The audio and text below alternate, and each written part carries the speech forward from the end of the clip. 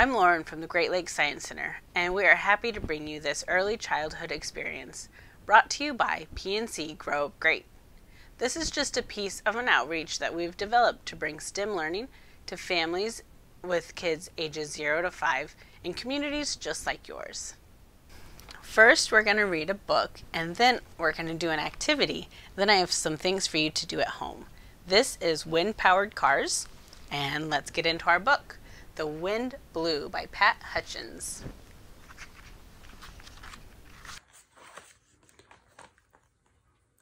The wind blew.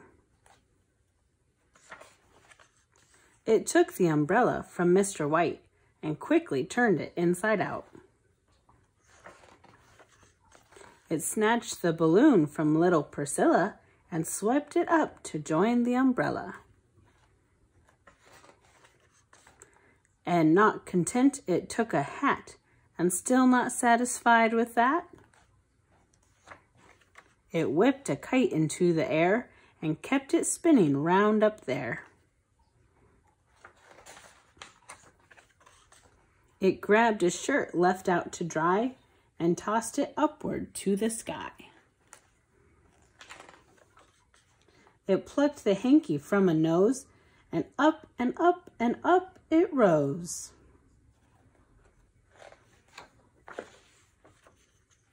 It lifted the wig from the judge's head and didn't drop it back. Instead, it whirled the postman's letters up as if it hadn't done enough. It blew so hard it quickly stole a striped flag fluttering on a pole. It pulled the new scarves from the twins and tossed them to the other things.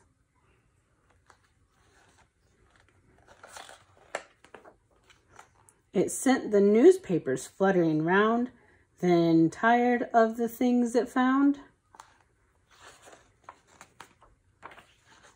it mixed them up and threw them down, and blew away to sea. The end.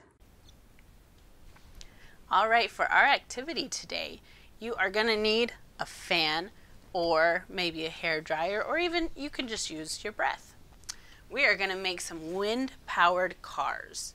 But to start off, we're just going to test how these things move in the wind. I have some foil and a paper plate and a plastic bag. You can use whatever you find at your house, maybe some cardboard, anything. I'm going to turn my fan on and test my items and see how they move in the wind. Whoa! Oh, the bag is gone. The paper plate, it's okay. The foil flies a little bit more than the paper plate did. But the bag, what if we opened it up? Oh my goodness! All right. Well, now, knowing what moves so well in the wind, we're going to take a car. Any vehicle that moves, whether it's a car, a Lego car, a truck that you have, and a pencil and some tape. This is how we're going to make the sail on the car, kind of like a sailboat. And the sail is going to, the wind will push the sail and it'll hopefully move our car. We'll have to test it to see.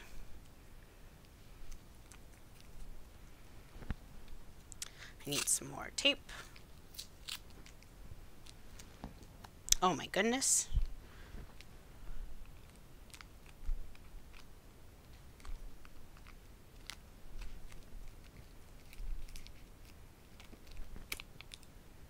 All right, we've got this part of our sail done, but we need to put a sail on it. What material should we use?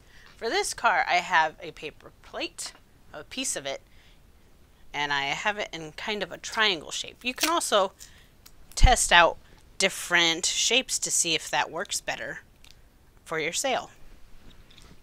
I think I'm gonna try the foil Maybe I'll curve it around a little, see if that helps. Building, building.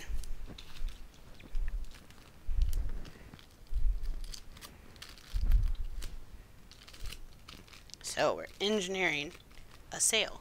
You know what? I tested this out already, and these cars don't like to go on my carpet. So I'm going to use this tray and see if that helps.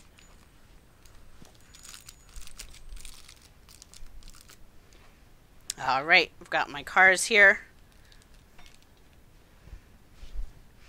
Now, ready to turn the fan on? Whoa, look at that truck.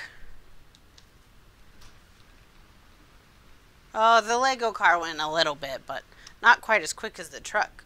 So maybe the sail is better, or maybe just these tires move better on our tray. So, it's your turn to try this at home. Use any cars you have, find any material, maybe some foil or a bag. That seemed to move really quick, didn't it? And a fan, or you can even try and blow on them and see if you can make your car move.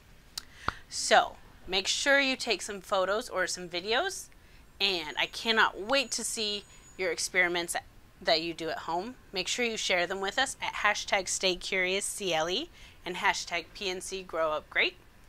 And head to our website, greatscience.com, for more resources, and there will be a link in the description box for some links to PNC's website.